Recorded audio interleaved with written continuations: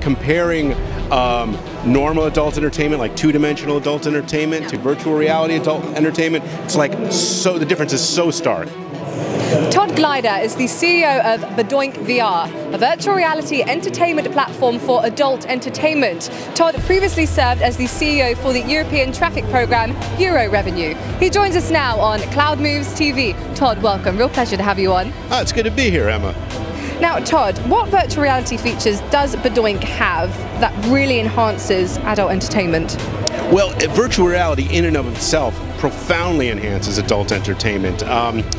If you've not experienced it yet, you'll be blown away by what you see. Comparing normal adult entertainment, like two-dimensional adult entertainment, to virtual reality adult entertainment, it's like the difference is so stark. It's so immediately unbelievable because it breaks the fourth wall. Like, you're not watching a porn video like on the other side of a screen, and it's not like 3D where things are coming out at you. You're literally inside the screen and everything is happening to you. And for big fans of adult entertainment, it's the closest that they're ever going to get to actually being in the same room with an adult starlet, which of course is very exciting for a lot of people.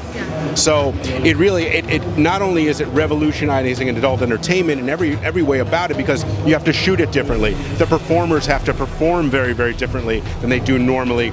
But virtual reality porn is the only segment in virtual reality that even has a business model right now. I mean, we're actually making money doing this. Everybody else is just producing demonstrations, and the gaming out there isn't all that good yet either. So more than anything in the world, virtual reality porn is driving this whole virtual reality sector right now, like nothing else out there.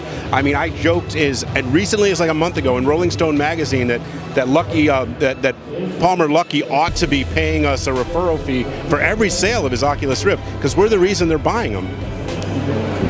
Todd, what do you think is going to be the next big thing in sex tech then? The next big thing in sex tech is you're getting more and more of the teledildonic industry, you know, where you've got these sex toys for men and women that can be manipulated remotely.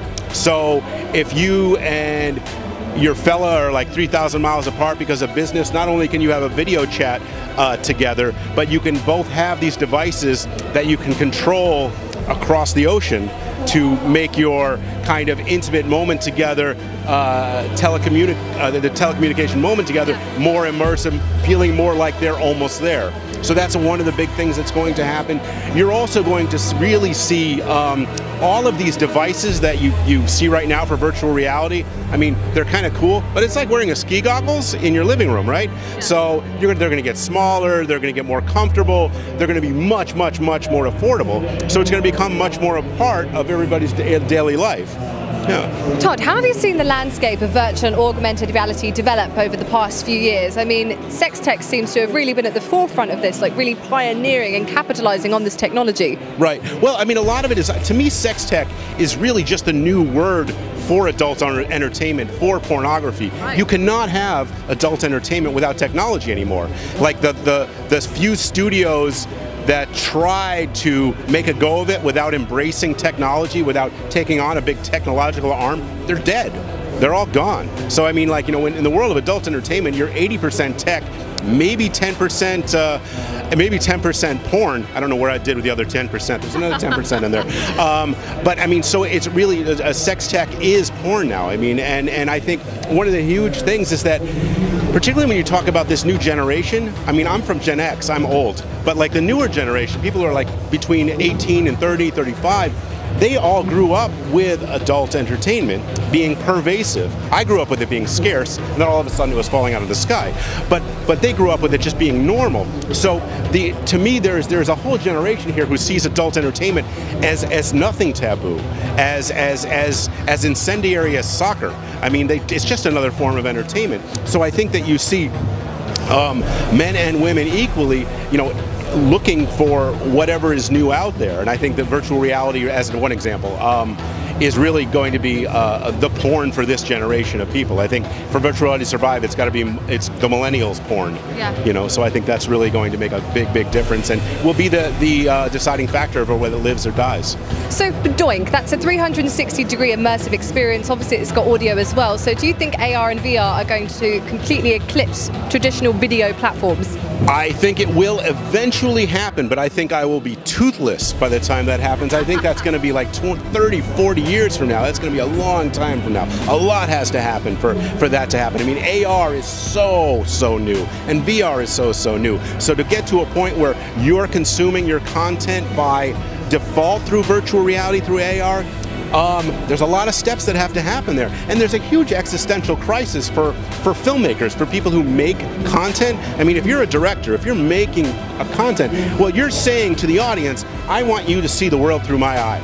That's what you as a director do. I'm looking at whatever movie you're watching, you're saying, look here, I have something to show you. Virtual reality, you're giving the consumer this ability to look anywhere they want, even if the consumer is supposed to look over here because she's winking and that signals something for the plot or the narrative.